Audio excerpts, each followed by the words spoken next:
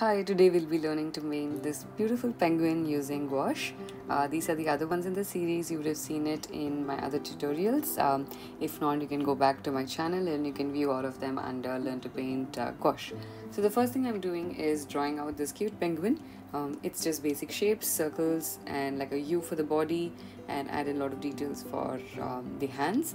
The extra lines that I have drawn, I'm going to just erase them off. I'm not too worried because all of those areas is going to be covered in black, which is why I'm a little freehand with my drawing right now. So I'm going to mix now a nice green for the background. This I've used over here is a sap green with white. I'm using Brustro gouache. I'm also mixing some leaf green because I felt like the sap green was a little too bright in the sense that it was a little earthy, and I wanted it to be a slightly happier color, like something in the range of pastels, which is why I decided to add the leaf green because it has some amount of yellow in it. So now after I've added more of white, I like how the color looks, so I'm going to use this for the background. So you can see the consistency over here because I've mixed so many different kinds of colors and little less water. There's absolutely no drip at all that's happening. So this is a very good consistency of gouache. In fact, you can go even thicker than this if you want to. So this is how you play around with it. So if you're a beginner, I would highly recommend you to try lots of different ways of creating your consistencies and figuring out how the color plays for your particular painting. So another thing with the Brustro paints or any gouache you would notice is not all of the pigments have the same consistency. Some of them are pretty thick, some of them are pretty thin. So you really need to understand your paints really well. Whenever you buy a batch of paints, always swatch it. That will give you a good idea of how the colors are. That's like one of the first things that you should do. Also, it makes it really easy when you want to paint and you want a specific color. Just look at the swatch, decide which one you like, and then take it. Now here you'll see that when I'm adding the second layer on top, all the brush marks of the first ones or some areas in the first layer which have been either thin are just completely hidden off right now. So I really love this about gouache.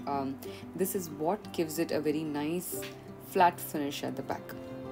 So in my other tutorials, I would have also spoken about how you don't really need to wash your color palettes where you mix your gouache, because all you need to do is add a little bit of water and the entire color will get activated. Like over here, there was quite an amount of black in the palette, so I've just added a little bit of water and it comes to life. So I've kept it for I think a maximum of 2 months without anything happening to the paint. So that's how long I have gone, but you don't really need to go that long. But the whole point is that you don't really need to waste your paints.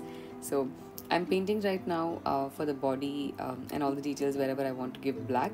If you're not very comfortable using a brush, please feel free, use a pigment liner to do this.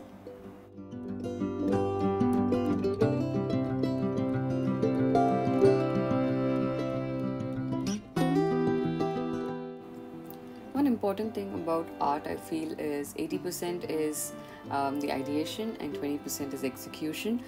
So whenever you're painting something, just take a moment, probably take a sheet of paper, have a sketchbook with you, where you just ideate, think about what you want to create, and then you make it in the final version that you want to.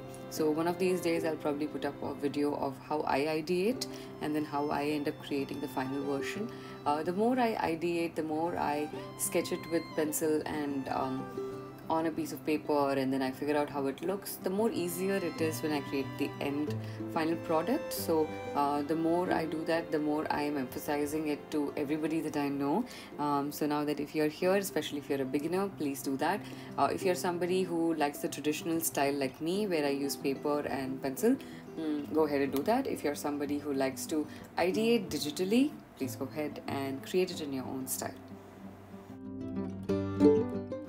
The texture that I'm adding right now on the body of the penguin, if you're not comfortable doing this with brush, please go ahead and do it with a marker. You can also use color pencils, because in this particular area we haven't added any paint at the base. We're just using the same base of the paper for this, so that's why you can still experiment with mixed media.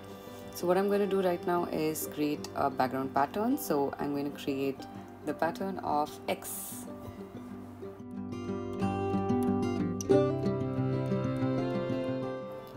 If you're new to my channel, do consider subscribing. I put up a lot of art tutorials, and I also put up unboxing and reviews of art supplies. And you can also follow me on Instagram. Whenever you recreate this in your own style or in the same style that I've created, don't forget to tag me, Art by Nikita. You can also put the hashtag LearnArtWithNik.